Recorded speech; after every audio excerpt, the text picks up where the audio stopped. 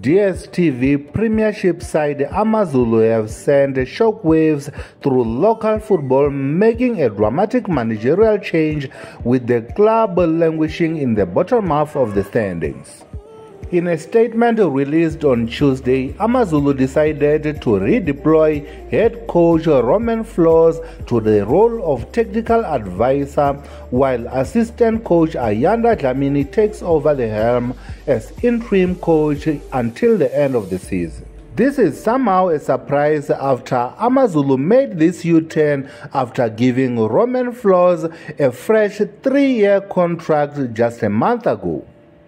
The president of the club, Sandile Zungu, has also stated that Romain FLOZ will remain at the club, having been redeployed to the role of technical director, advising the president of the technical aspect of AmaZulu's Vision 2032.